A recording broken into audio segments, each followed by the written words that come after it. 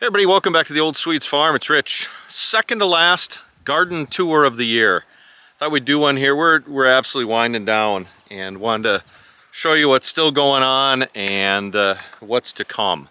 We'll do one more review when we do the squash when they come out. Let me show you.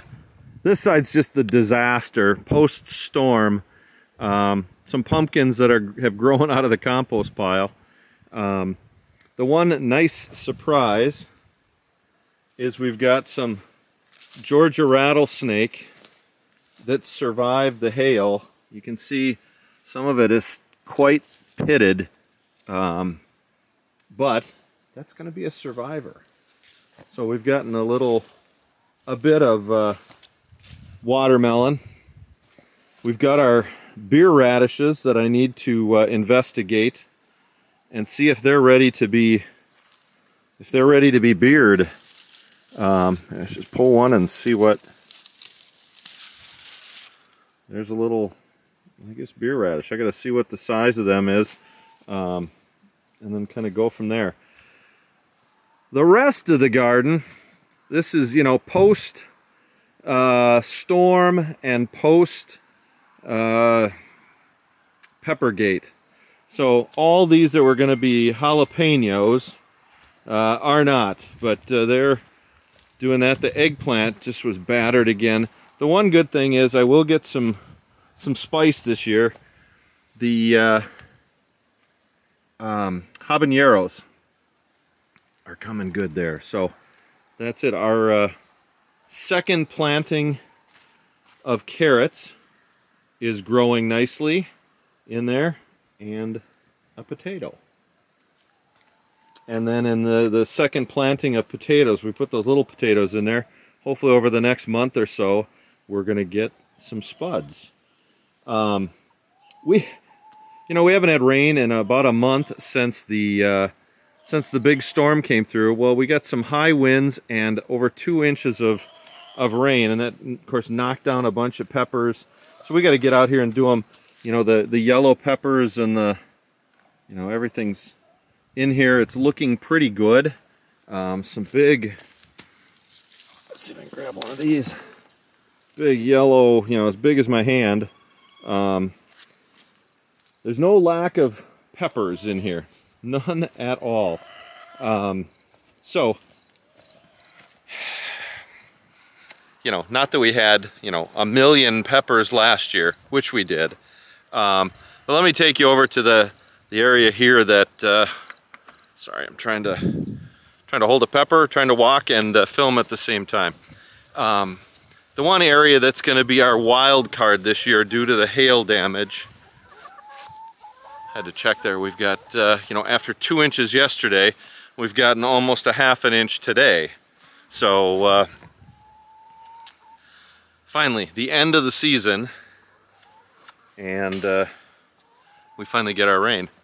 The zucchini and yellow squash is kind of at its end. It has run its course. There's a few zucchini down there that are going to be for, making some breads and such. A lot of this stuff is at the end, so we'll get ready. Just some of the acorn squash in there. Nothing of huge size. Our pumpkins. Now the pumpkins are everywhere. I don't have anything that's monstrous, but a lot of pumpkins popping up that will be good, make a lot of kids happy. Some squash that's coming through. I had one, here's one that got some damage from the storm, and then the bugs got a hold of it, and it's just gross. So, but a bunch of pumpkins, then down here, some Waltham, some butternut, and the way it's died back, this stuff is probably ready to pick for fall, and we can get it to some of our CSA members. Nothing huge, just average size squash. I can see some of the, looks like this wasn't mature enough and the bugs are taken over. This is, oh, I forget what squash that is. Well, might have one good one on there. Anyways, oh, our little Jack B. Littles, all the little mini pumpkins. Looks like we've got, wow, 50 of them or so. Quite a grouping. Maybe I'll have to come out and do a little harvest time, because I think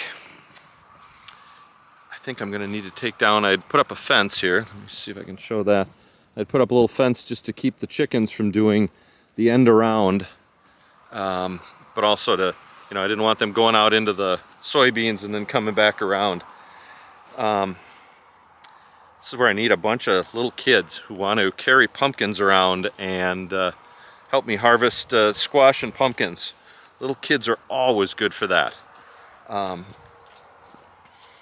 See if I can get a sweeping shot here. So we got a break in the rain, so I thought I'd come out. This is gonna be a short video, but the second to last garden tour of the year.